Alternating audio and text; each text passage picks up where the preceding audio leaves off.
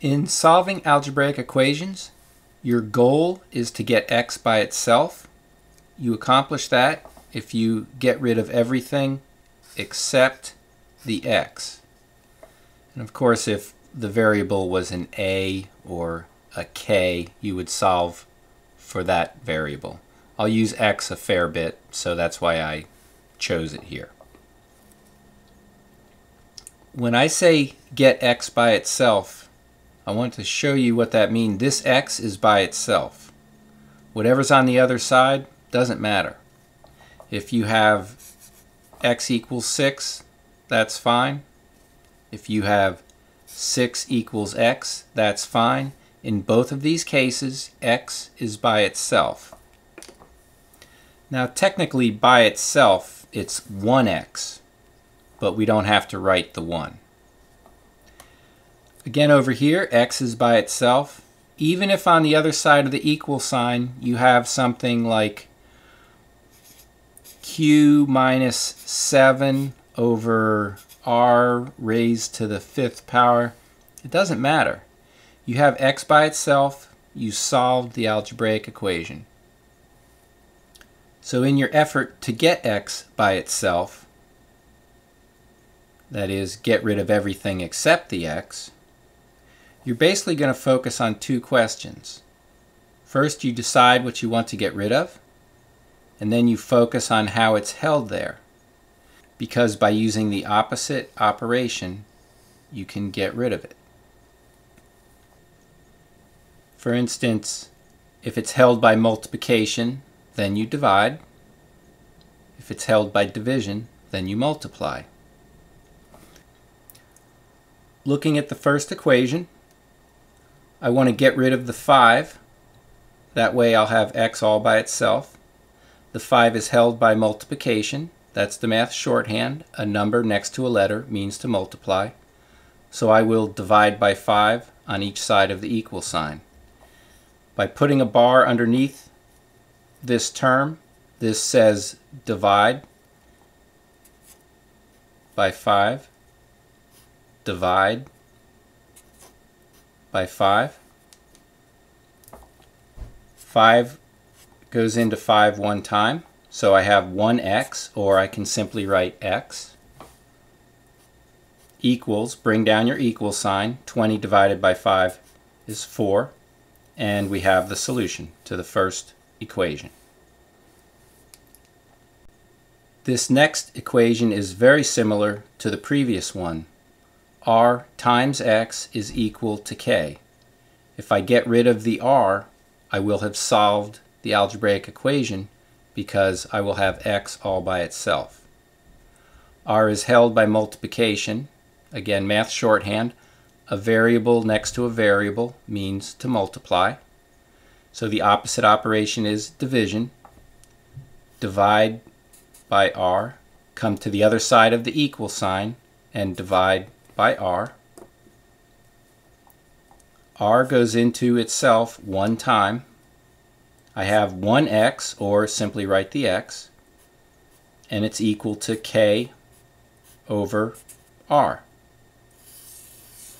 I have x by itself, so I've solved the equation. Looking at this equation, to get x by itself, I want to get rid of the 3. It's held by division. That's what this bar indicates. The opposite of division is multiplication. So I will multiply by 3. And on the other side of the equal sign, I'll multiply by 3. If it helps you to see this as 3 over 1, I haven't changed the value. It's still 3. And hopefully you're aware I can cancel these terms. 3 goes into 3 one time. So I have 1x. Bring down the equal sign. 10 times 3 is 30.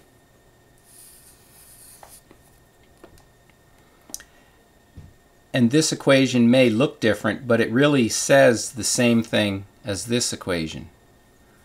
It's understood that there's a 1 in front of the x. So this is a 1 in front of the x. The variable can sit up top or on the side. it cannot be on the bottom. That has a different meaning. To get x by itself, I want to get rid of the 1/3. It's held by multiplication. This is 1/3 times x. The opposite operation is division. When you divide by a fraction, you take the reciprocal, or we often say flip it, and multiply.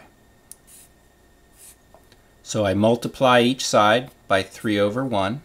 I come over here, I multiply by 3/1. And again, if it helps you to see, this can be written as 10/1, that's fine. 3 goes into 3 one time. I'm left with 1x, or simply x. Bring down the equal sign. 10 times 3 is 30. I don't have to say that each of these is over a 1. So again, that's our solution. The algebraic equations are the same, they're just written in a slightly different form, and the answers are the same. And looking at our last example on this page, even if it's all letters, I want x by itself. I'll get rid of the r. It's held by division, so I'll multiply by r and multiply by r. R goes into itself one time. This leaves 1x, or simply x. And I can write this as QR. I don't have to put the multiplication dot. So this is the answer.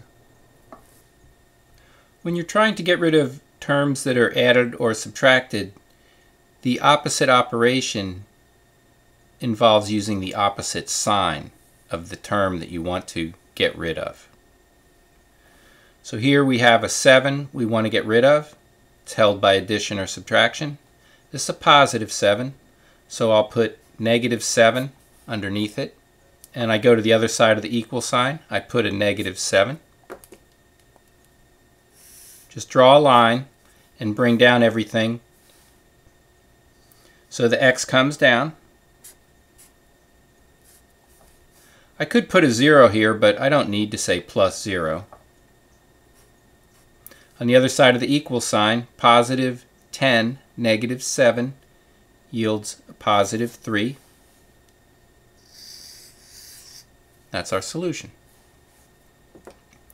It's the same routine here. To get x by itself, I want to get rid of the r. It's held by addition or subtraction. The opposite operation is accomplished with a -r. So I come to the other side of the equal sign. I put a -r. Draw a line here and just bring down whatever's left. X comes down. Plus r minus r is a 0. I don't need to write that. And here, k and r are not like terms, so I simply write k minus r. By the way, if you wanted to put -r plus k, that would be acceptable as well, but it's more work to write it that way, so I prefer this form.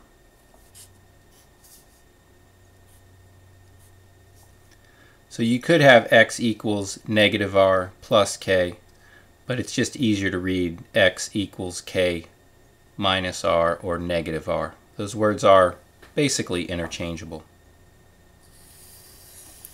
But either one of these is an acceptable answer. Turning our attention over here, I want to get rid of a -9. It's held by addition or subtraction, so I'll put a +9 underneath it. I go to the other side of the equal sign. I put a +9. Just draw a line and bring everything down. This leaves x by itself. That's a 0. I don't have to write it. -20, +9. Signs are different. You subtract. Keep the sign of the larger. So the solution is x equals -11.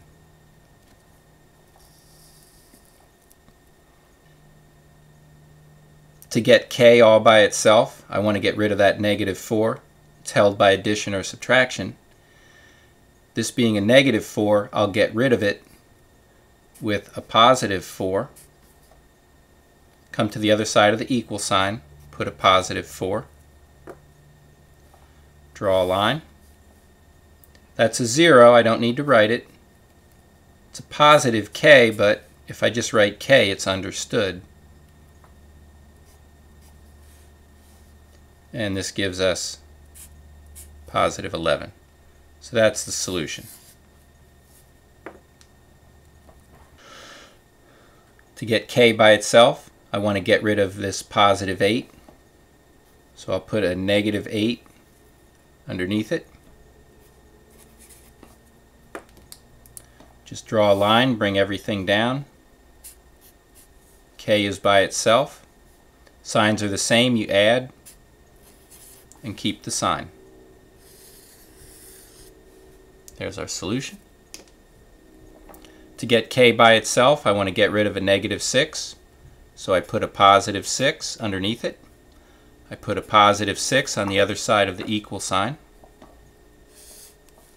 K comes down. That's a 0. I don't bother to write it. And the solution is 8.